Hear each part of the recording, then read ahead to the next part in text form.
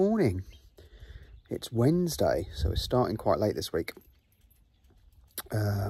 Saturday was Auto Alex Shedfest, or as most people are calling it, Shitfest. Yeah, not good. They sent you a, what, 3 words location, and said you can get there from 9:30 and they'll open the doors at 10:30. So we thought, well, if they're opening the doors at 10:30, we'll aim to get there for 10:30. Well, we got there, we got a mile away from the location at about 10:30, and we didn't really move from that location for 3 hours. After about, well, just under 3 hours, we decided, right, we're going to abandon the car and walk. So we walked 2 and a bit miles. We got in the gate about 2:15, and was in the show for a couple of hours, because obviously everyone who was in there started leaving around 4. Wasn't good. Since put a complaint in and got a refund. I don't know what the hell was going on, but let's hope next year's a bit more successful. Then it was Bank Holiday Monday, obviously. Went to East Coast Retros, went for a couple of hours, started to rain, come home. So yesterday, Tuesday, I had to take the silver Jag, the donor, to the scrapyard, so that's gone. Then I had to do a few more bits of moving about, including this. A 2001 Z3 Widebody 2.2. A friend of mine, they've had it for a few years now. In fact, I took them to collect it on the trailer, but they're getting to the age now where it's not really that practical for them anymore. So they've asked me to take it, clean it up, get it through an MOT and sell it. The MOT is due Friday. They've told me to use it this week just to sort of get things like the brakes cleaned up and make sure there's no knocks and bangs, etc. I took it home last night, brought it in this morning, and one of the rear wheels is red hot, so one of the calipers is sticking on, so we need to get it on the ramp and check that out. It needs a bit of a wash and polish. It's had a cover on over the winter, so it's got a few marks where the cover's rubbed like this. Obviously the bungee was rubbing, so we need to T-cut that. The inside needs a good clean up where it's been sat around, but it's a nice car. I mean, you know, I'm not a massive BMW fan anymore, but it drives quite nice.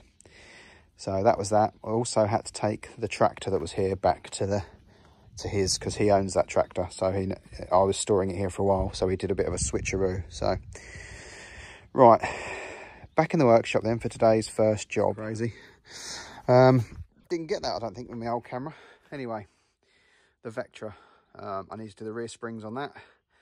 Pump the tyres up, change the wiper blades. Try and loosen up the gear selector, because I think it's exactly the same as the Saab. And then it's in for MOT on Friday. So let's get these rear springs changed.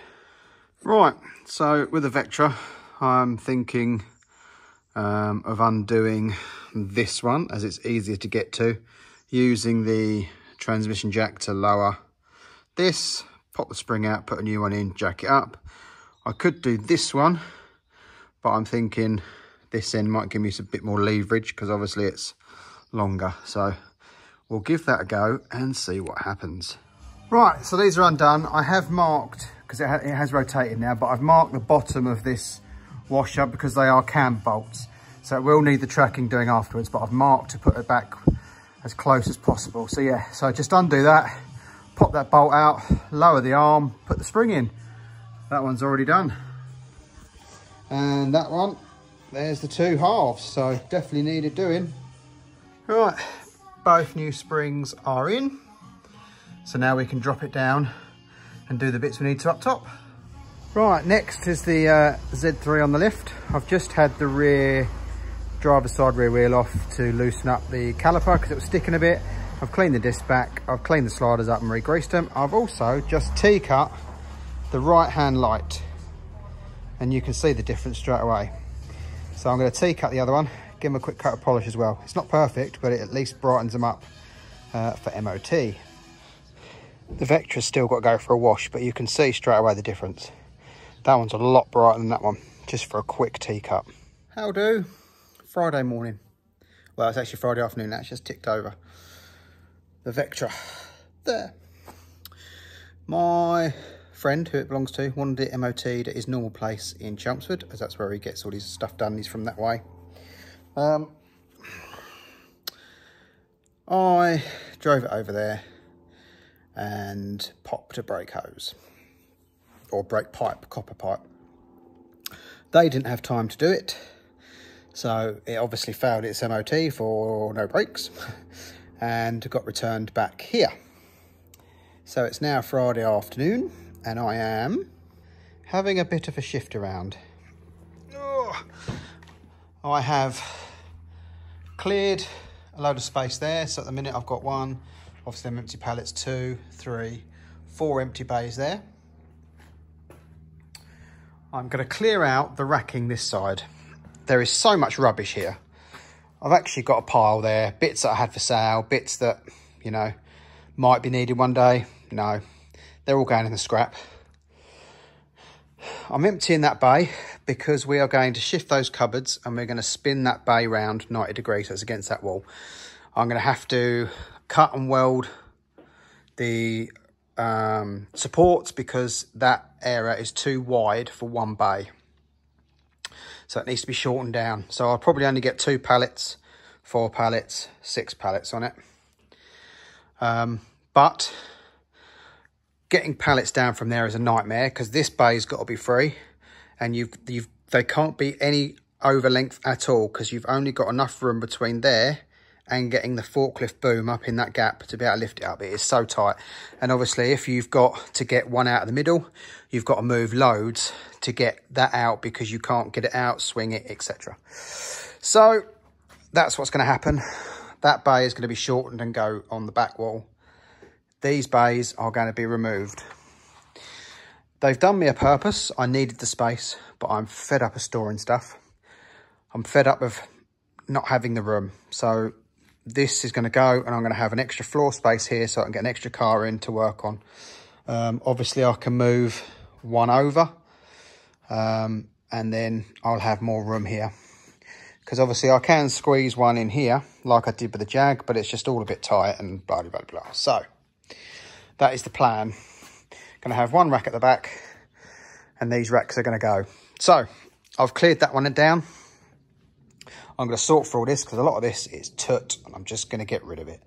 I'm fed up storing stuff. Seat box out of the Defender. I've got the newer, later one. That one's been mashed around, bent about, cut about to be able to get it to fit over an R380. Now we've got the right tunnel, so that's going to go in the scrap. The dash bit's going to go in the scrap. Loads of bits are going to go in the scrap. All the mini bits I kept, had for sale for ages, no one's bought, going in the scrap. This load of tut, going in the bit. Can't be bothered with it. All the Jag bits there from the S-Type that we broke, that haven't sold, again, going to get scrapped. The mini bits are going to get sorted and go over back up on that top shelf where the odd mini bits are. These were the bits I needed for mine while I was building it. Well, now it's built, other than the carb going back on, which I have picked back up. So the refreshed number 2 carb is going to go on. So these don't need to be here. Petrol cans, stuff like that can all go. ZR160 subframes, yes, I need to sort a couple of those out for the build, but they don't need to be there. They can be stripped down, ready for powder coating and refitting. The MG roof is going to go on the top shelf when it's over there. And yeah, these cupboards are going to go. I'm going to find somewhere else for these so that this door, actually, that's the pedestrian door coming out of, but this door actually opens as well. So I'll be able to open that, get a car in this side, open that door, get a car in this side, that door open, get a car in there. So that's the plan. So yeah, there's not been a great deal going on this week, I'm afraid, but I have been doing bits and pieces in the background, but there's nothing really exciting to show, but I just thought I'd update you. Right.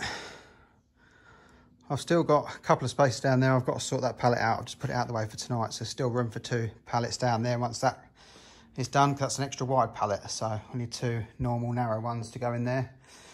Still got all those bits to sort out for the ZR. And there are mini subframes there I've stuck on eBay for cheap. If they don't go in before I need to go to the scrapyard, they'll go to the scrap. A couple more pallets here I've got to sort. I've moved one up right over there, ready. I'm going to have to stack these, because they're all wonky and these are all wonky, they won't go side by side. So I need to lift each one of those off, put it back on nicely, and then hopefully do the same with this pallet, and that'll all go next to each other underneath. And I'll do the same as this. So I'll have a bar, and then, you know, a level can be straight on top of those pretty much. So, right, it's Friday afternoon. Oh, it's warm. I'm back in here tomorrow to sort of carry on with this. I might show you how I finish up. I might not. But other than that, I think that's it for tonight. And that's it. The racking is down.